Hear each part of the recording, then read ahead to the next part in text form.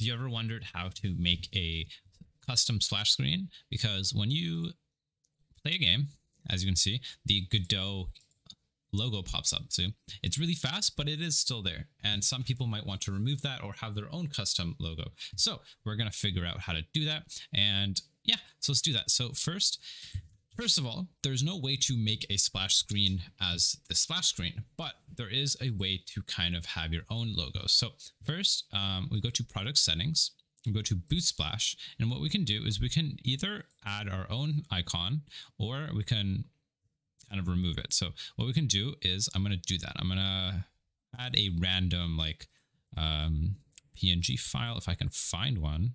Let's find one in here. Let's go to characters and I'll just pick a random thing and we'll show image. Why not? Full size, use filter, and that's it. So you can also change the background color. And now, as you can see, it gave a custom image, or it gave that custom image. We can also try just removing the image. And so now what we'll get is nothing. So we now have nothing, which is not bad. So what we can do to have a custom splash screen is we're going to make a custom scene. So here's our custom splash screen. And as you know, in general, we can pick one scene to start the game with. So when we go to project settings, we can go to config. Where's it? Config? No, run. Yeah, run. And we can pick our main scene, meaning the first scene that our game runs on. And so instead of the main menu, for me, this is my game and I'm going to have a splash screen. So what I'm going to do is I'm going to set it to the splash screen. So I'm going to set the splash screen to open first, and that's it. Let me close that shader. There's something else I was working on. Okay, so in the splash screen, we're going to animate it a little bit. So we're going to add an animated sprite, or animated player, sorry. We're going to add, I don't have my logo here, so I'm just going to use the default Godot logo for now. That's okay. It's funny because now we're removing a Godot logo to add another Godot logo, but we're going to animate it and it's going to look cool. So we're going to also add a panel. And there's a reason I'm not using a color rectangle. It's a little complicated, but there's a reason I'm using a panel. But if it works for you, you can use that instead. I'm just going to make it black, so the background is black, and that's it. So the background is now black. That's all. And we're going to have this in the background, obviously. And the icon, what I'm going to do is I'm actually going to add a light. Actually, no, I'm not going to add anything to it. Let's just animate it slowly. So let's add a script to the splash screen. And in the script, it's not going to be built in. We're just going to we're going to remove all of these. And what we're going to have is, boom, boom, boom. We're going to have a function called function go to title screen. And this is just going to change our scene to the main menu. So let's find my main menu. So find your main menu and preload it, or not preload it, just have it there.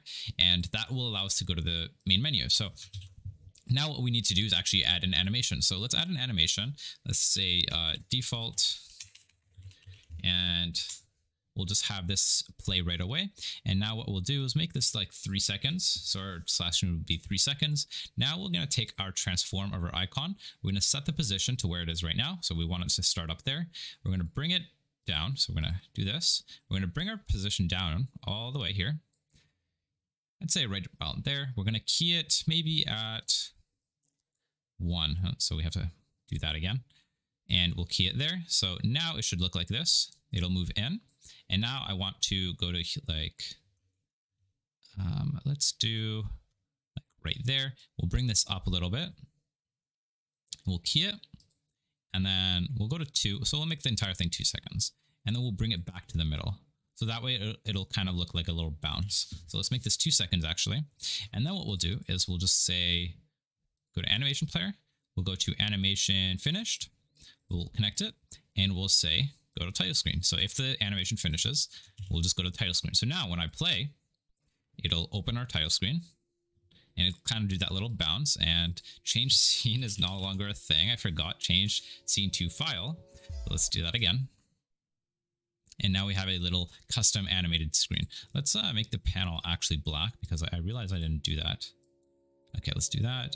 And then one last thing I'm going to do, I'm going to add a little function that allows us to interrupt the animation in case I want to just finish the splash screen right away. So this will say if event is input key, so any key, then we'll just interrupt it and go to title screen right away. So now when I play, here's our title screen. If I click, whoop, Let's try one more time, but this time I'm going to interrupt it. So now if I click spacebar or whatever, it'll interrupt it and just go to the main menu. All right, that is it. That is how you create a super fast, simple splash screen. It's really easy. I hope you guys learned how to kind of make a cool little animation trick there. That's kind of what the trick I use. I would actually not go up like that. I'm going to remove this. I would go like up and then to the middle like that, but you can do whatever you want. You can play around with it. You can add light. You can add one cool thing I would do. I might actually try this after I turn off the recording, but I'll add a light 2D, and then in here I can add it like after that.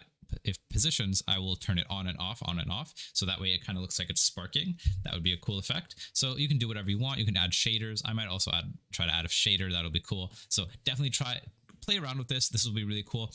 That's it for this video. If you guys enjoyed this video, go subscribe down below, go comment down below, like the video and subscribe, and check out all the other content I have, and I will see you guys next time. Bye bye.